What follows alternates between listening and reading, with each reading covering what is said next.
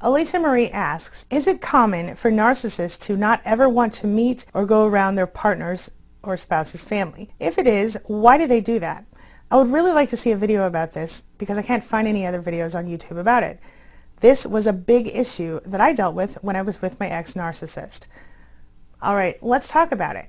So this is actually something that I dealt with as well with one of my exes, who for whatever reason would not spend time around my extended family. This became a huge problem because my narcissistic mother had a big problem with it. She essentially forced me to break up with this person because of this behavior. Especially if you have a supportive family, the narcissist is unlikely to want to spend time around them because they don't want to, number one, have your family supporting you too much against them. So if they kind of mess up in front of people or they cause drama in your family, they don't want to be around that situation. And on the other side of the coin, it's all about isolation and why, in any case, narcissists want to isolate you from anyone who will support you against them especially. They want your attention, you control all of that for them. Here's a little more information on that. Take a look. So narcissists have a lot of reasons for wanting to isolate you from other people, starting with the fact that very often they're living a double life. But it's bigger than that, because here's the thing. When you have people in your life who support you, chances are that you're going to be far less likely to actually allow the narcissist to control you. And in some cases, your family or your friends have controlled you up to this point, because we do tend to attract narcissists. But very often, anyone who appears to support you or to go against what the narcissist wants for you is a direct bit of competition for you, for your attention with the narcissist. They use isolation against us, quite simply because it allows them to better manipulate and control us, like I said. Sometimes they'll even try to isolate you from your own children in the same household, or from the other parent if your parent is your narcissist. And the fact that so few people actually really get what you're dealing with isolates you even further, because you feel a lot of shame for allowing yourself to even be in that situation in the first place. So there are some real serious truths that we have to discuss here. Narcissistic abuse not only isolates you from the people in the outside world, but also from your own friends and your own family. So part of the reason that they isolate you from other people, is including sometimes their own family,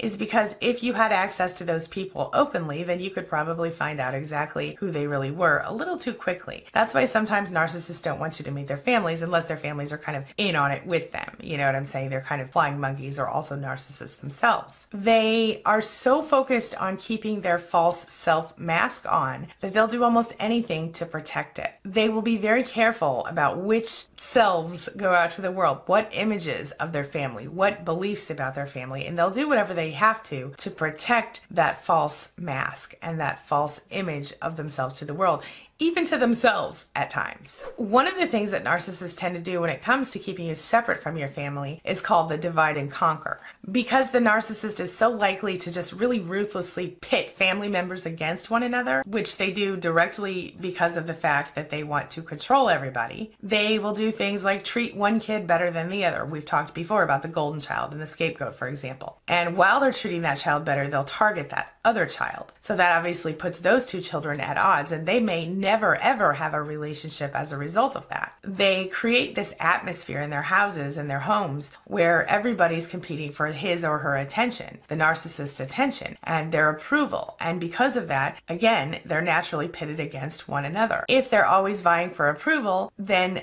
they can prevent themselves from being attacked by the narcissist. But at the same time, what ends up happening is that if one gets approval and the other doesn't, then essentially they're sort of forced into this position to protect themselves, much like the Hunger Games, you know what I'm saying? Where it's me or you, it's you or me, and what are they going to do? They're going to choose themselves, especially as children. And that sort of attitude will continue with them throughout their lives very often, and then you end up with another narcissist. These attacks, they can take a lot of different forms, like they can be narcissistic rage, they can be ridicule, they can be blame, teasing, any of that kind of stuff. When it comes to the partner, the narcissist does things like criticize them, project their own negative qualities onto them, bullying them, violently exploding their emotional vomit all over them. And sadly, because of the fact that the partner does everything they can to try to keep the narcissist happy, a lot of times this means the narcissist ends up being enabled by the partner because they sort of have to support them in order to avoid being attacked.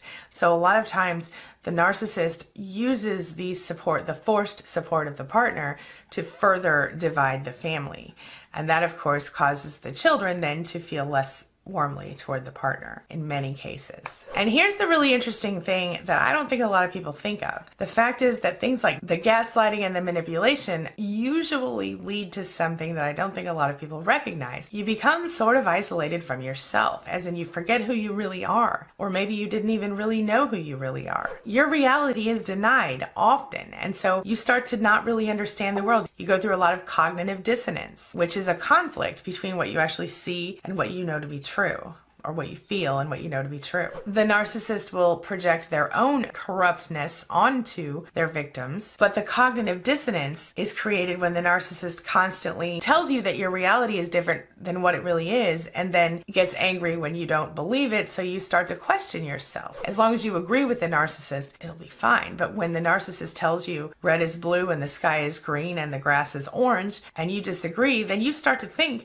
that blue is orange. Do you see what I'm saying? This creates cognitive dissonance in you. The cognitive dissonance then undermines your own connection to reality, your sense of reality. It separates you from your own self. You begin to really fundamentally doubt who you are and doubt your own eyes, your own senses, and your own ability to see what's really happening. Because narcissistic personality disorder is so hard to detect if you haven't actually had any experience with a narcissist, this kind of adds insult to injury. When you try to talk to someone in your life about it, even often therapists and psychologists, and by the way, I have a video about how to find one that's qualified for you, so make sure you check that out on my channel. But even if they understand theoretically what narcissistic personality disorder is, it's so hard to detect because number one, narcissists don't think anything's wrong with them, and number two, part of their whole shtick is to put that false mask on and make people believe what they're saying is true. And if they aren't displaying obvious signs and someone hasn't experienced this type of abuse, they really truly just don't understand, and they might think that you're just whiny, or you're not really experiencing abuse, but you're just thinking too much, or you're reading too many articles on the Huffington Post, or whatever. So a lot of times when you reach out for support to somebody like your minister or your psychologist or even your own family, you're told, you're imagining things, you're worrying too much, you're thinking too much. And even, like I said, therapists will dismiss it. And then you're left going, am I the crazy one? You're further isolated, you're further confused, and you don't even know what to do with yourself. This is dangerous advice these people are giving you, but when they say, oh, you should go back to that person, or oh, maybe you guys can try again, or oh, he seems really sincere, or she seems really sincere, you have to listen to your intuition, which the narcissist has taught you not to do. You have to trust yourself, and you have to recognize when you're watching videos like this or other videos that other YouTubers have done where you see yourself and you think, are they listening in my kitchen window? How do they know what I'm going through? That's proof that you're going through something that not a lot of people understand. That's proof that you are being. If someone makes your life worse, whether they're physically striking out at you or not, they're not someone you want in your life, regardless of what label you want to put on them. It's about someone being healthy for your life or toxic for your life. Does that make sense? So how are you supposed to find support when you've been completely isolated? Well, there are a lot of different options. Obviously, you can, like I said, watch the video I did about how to find a good therapist. There are tons of online support groups, some in-person support groups. Me personally, I offer several options. You can join SPAN on Facebook. Just go to queenbeing.com/SPAN. But if you have friends, even if they don't fully understand, friends who truly support you, sometimes they can listen, and sometimes just having them listen is enough. But I truly think that having other survivors to talk with has made all the difference in the world for so many different people. I also offer coaching and a lot of other options. I've got a podcast. Hit up queenbeing.com to get a full scale of what the options are if you're interested. This brings me to the question of the day. And the question of the day is, have you had a narcissist isolate you from friends and family in order to manipulate and control you better? Or why do you think that happened? Have you been isolated from other people by a narcissist? Or is this part of the experience that you didn't have?